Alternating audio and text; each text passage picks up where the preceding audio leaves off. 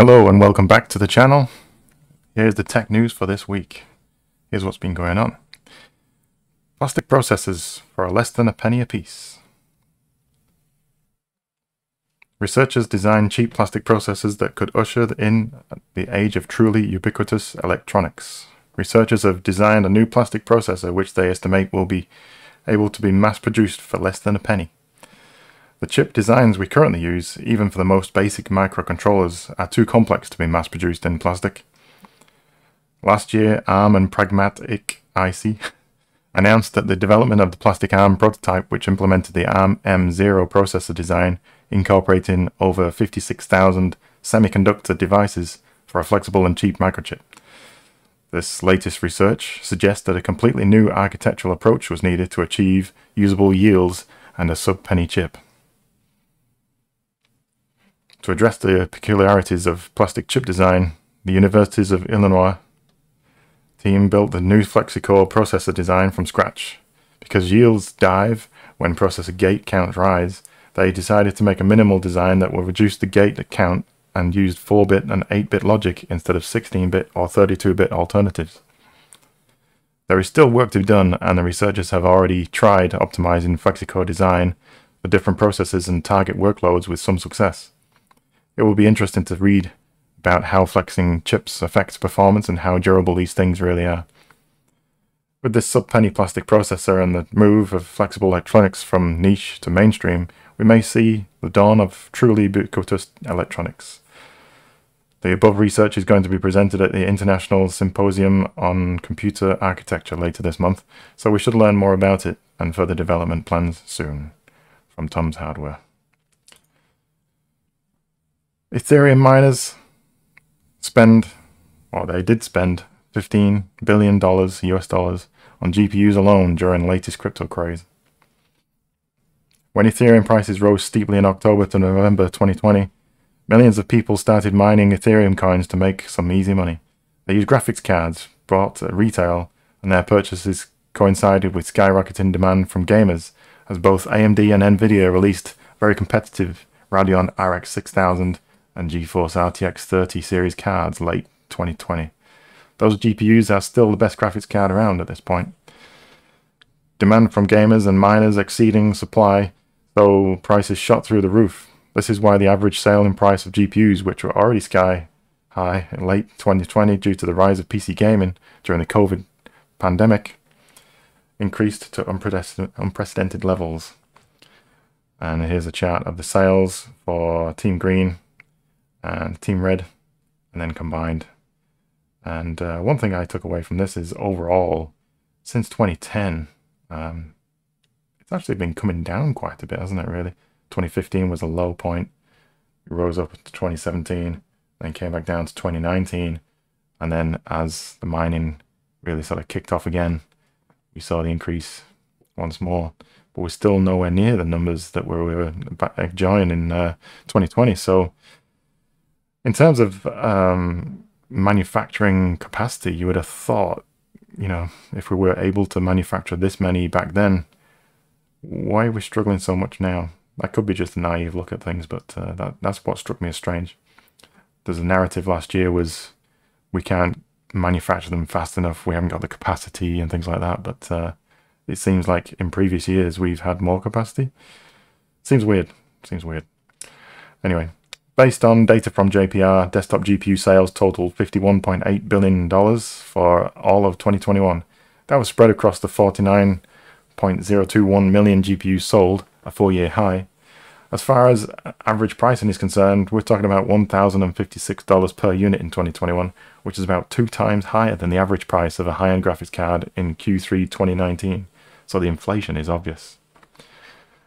Now that we know the approximate average pricing for a graphics card in 2021 and the amount of money miners spent on GPUs, we can estimate that Ethereum miners consumed roughly 14.2 GPUs from the fourth quarter of 2020 to the end of the first quarter 2022.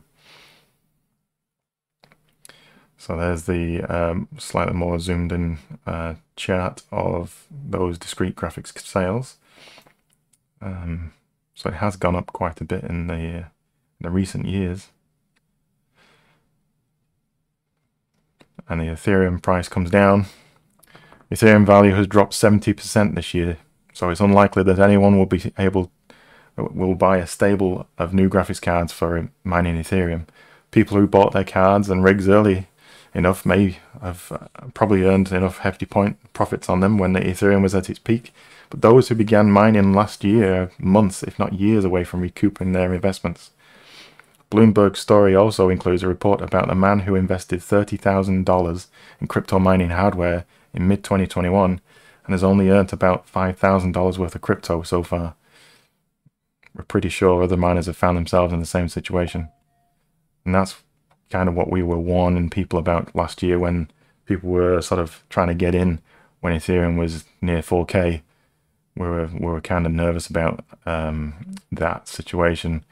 Coupled that with the scarcity of cards coming through, we were quite often advising people that you can only have one card because of the supply, and I wouldn't recommend getting into Ethereum now at this point anyway because of the parabolic rise that we've been seeing, plus the imminent, well, seemingly then imminent merge and move to proof of stake. It didn't seem like a viable option longer term.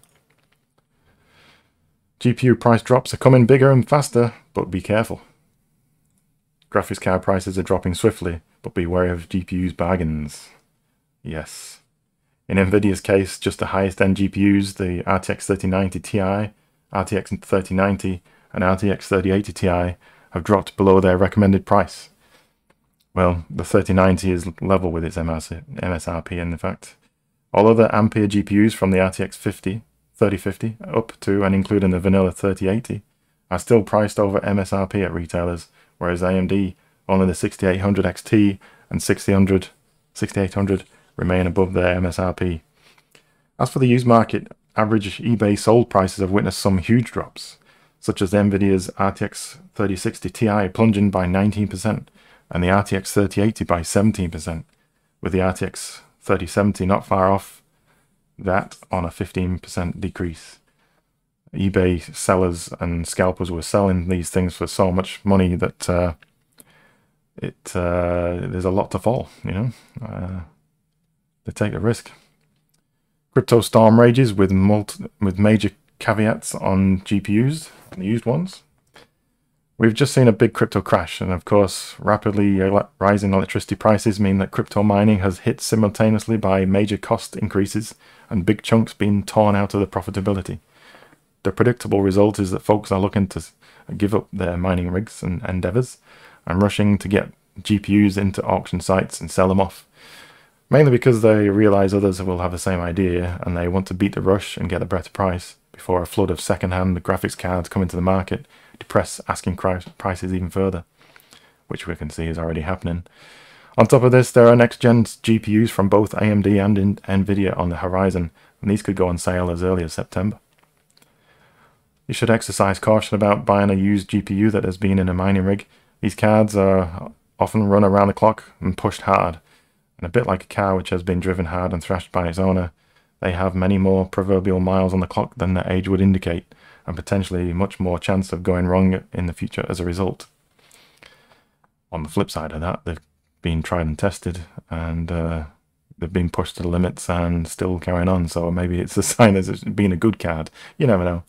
Two ways of seeing that one, really. 5 gaming items you didn't know you could claim on tax. Bit of a cheeky post, this one. I like it. What can you claim? Well, you can claim quite a lot, as a matter of fact. Computers. This covers laptops, tablets, and pre-built desktop PCs. Peripherals. This can include mice, keyboards, headphones, microphones, webcams, and external hard drives. Generally under $300. You know, don't push your luck. Software. This one's a bit fuzzier. You'll be hard-pressed to claim any games back. Sorry. Unless games are a significant part of your day-to-day role in your job. But you can likely claim any software you've had to buy for work. This could be like Office 365, Adobe CS subscription, for example. And remember, you have to pay for these things out of your pocket, or they don't count. If your work provides you with an Office 365 sub, or reimburses the monthly charge, you can't claim it. Internet expenses. Did you know that if you're working from home, you can claim a percentage of your home internet and phone expenses? Yep, you can. And you can even do a split. So if you can do like a 50-50 or whatever. If you use it for work and at home. There's been a lot of people working from home lately these last couple of years, so check it out. Office furniture.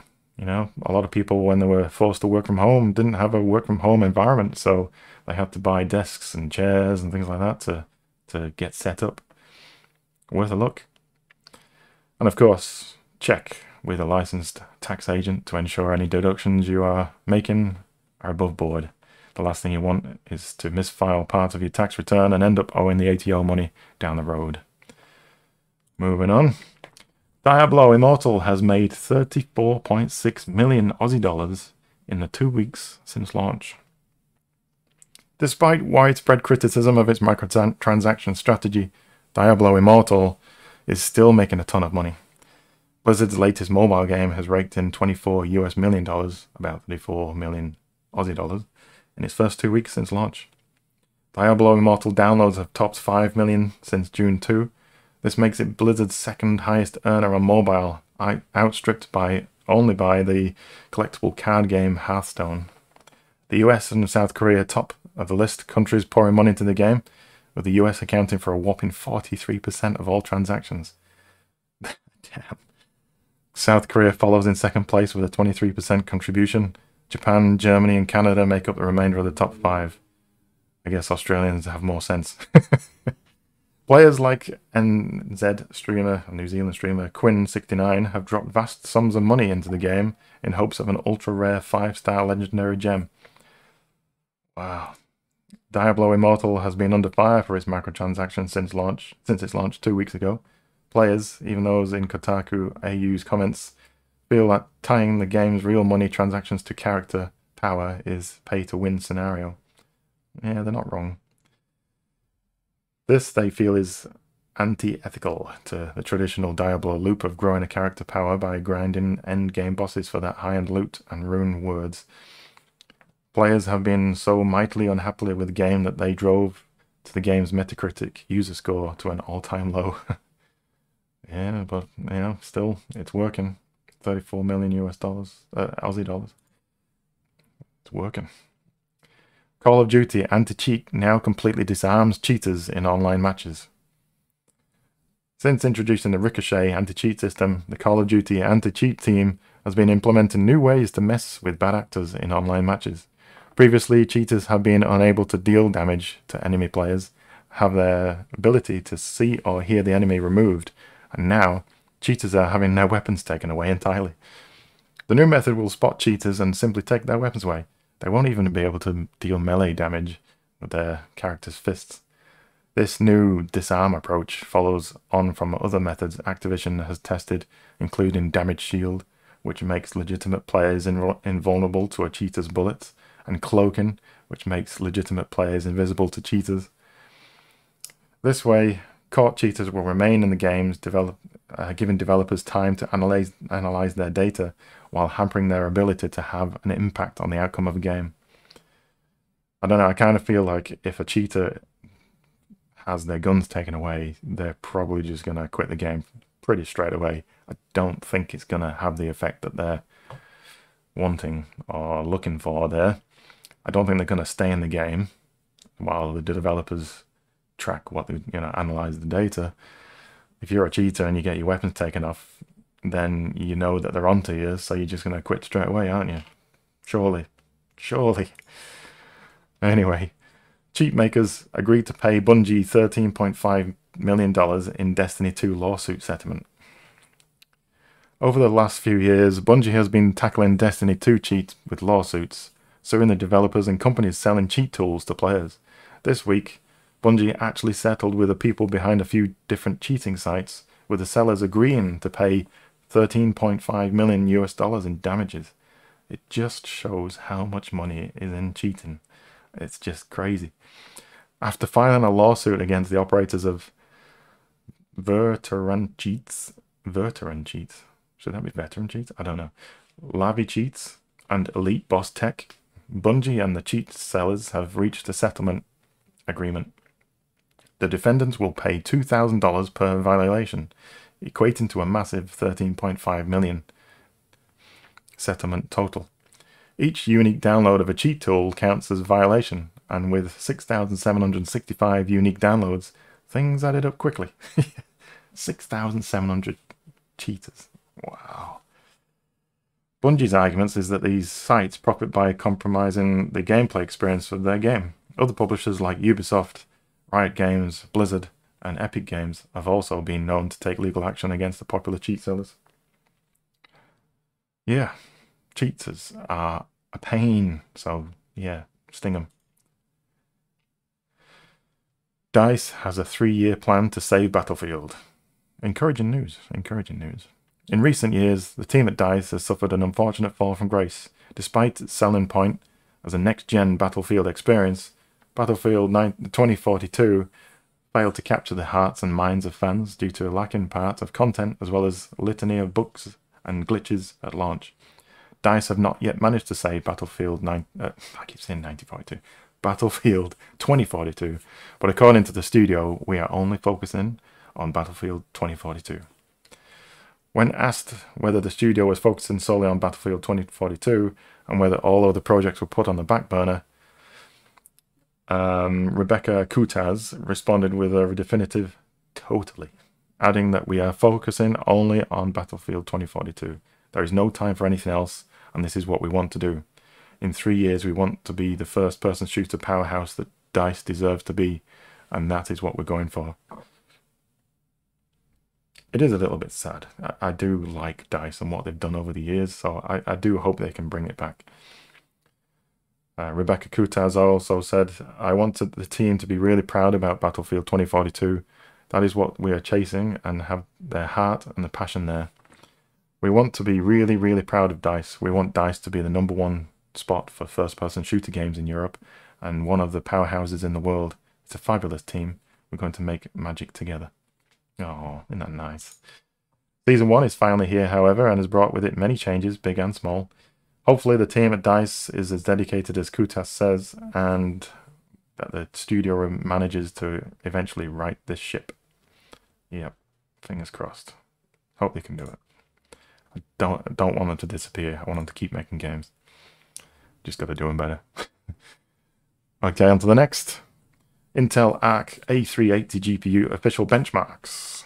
Intel is here with a discrete graphics card. Intel's Arc A380 discrete graphics card is finally launched in China. It's only in China right now. It trades blows with the GTX 1650 and RX 6400 for now, which is disappointing to some. But this is the first go, the first release, and there's more to come. There's a stack of cards, and yeah, we'll see what they give, see what they bring. Got 4 gig or 6 gig flavors with the A370M or the A380 respectively. And compute cores, X cores, we've got 8 X cores and 8 ray trace units. So we've got dedicated ray tracing, which is cool. There are some specs down here. So all of the testing and official benchmarks was done using an Intel Core i5-12600K with 32 gig of 3200 MHz DDR4 RAM and Windows 11 OS and a 4 TB NVMe SSD. So only the graphics card was changed between these benchmarks. And as we can see on the FPS chart for all these different games, it occasionally swaps around with the 1650. As in, like, the Arc is slightly faster, but mostly is overall slower than the 1650 GTX. The RX 6400, on the other hand, from AMD, quite a bit more often switches around so that the Intel Arc is a bit faster performance in some of the games. So yeah, it's a little bit hit and miss, and maybe some driver updates in the future might improve on this. But by the looks of things, it's a fairly lower mid to entry level offering right now. And a couple more 3D Mark Time Spy. The Arc A380 scores quite well in that, above the 1650 and the 6400 So I guess just the synthetic testing shows it off a little bit more than the real world game results. So yeah, a little bit sort of, it might come down to pricing at this point. If they can beat the 1650 and the RX 6400 in pricing, then yeah, sure, okay, that might be worthwhile looking at. Otherwise, if it's more expensive than those, it's going to be in trouble, you know? It all depends on pricing from here. Okay, and lastly, Call of Duty will reportedly get a new mode next year inspired by Escape from Tarkov. I don't know if you know what Escape from Tarkov is, but it's a very cool, sort of like a more simulation, battle arena kind of style game. I've played a couple of times with just in the bots, so I don't have the full experience to my knowledge, but very interesting, very very realistic. You know, I think very difficult in terms of an online match. I can imagine that it's one of the most difficult games out there, and just what I've heard about it as well. And it's so successful that Call of Duty jumped on the Battle Royale trend a little late with Warzone, but Activision thinks it may have found the next big thing. According to reports this week, Infinity Ward is preparing a new Call of Duty mode inspired by Escape from Tarkov, with plans to release it in 2023. According to Valve via What If Gaming, the Tarkov-inspired mode has been in development at Infinity Ward for a few years already under the codename Project Nexus. More recently, the new mode has become a high priority for the studio, with plans to launch as a standalone free-to-play spin-off in 2023. At launch, Modern Warfare 2, 2022, will have 3 core modes, campaign and multiplayer, followed by Warzone in December. The Tarkov-inspired mode will arrive in 2023 instead, and will tell new stories following the events of the campaign, with returning characters as well as PvE and PvP missions and events. So that could be quite cool. On the other hand, though, Tarkov is a fine game on its own, and I am a little bit nervous about what Activision or Infinity Ward might do with it. Definitely go and check out Escape from Tarkov and have a look at what that offers, because it's really good gameplay. Don't go in there running around gunning. You'll get put down pretty quick. It's a very sneaky sort of shooter. Sneak around and don't get shot. Okay, and that's it for this week. Hope you enjoyed the stream, and please, if there's any of these articles that has inspired you or want to discuss any of those, feel free to comment in the comments. But please like and subscribe to the channel, and we'll get some more of these out to you each week. Thanks for your support. Have a good one. Bye.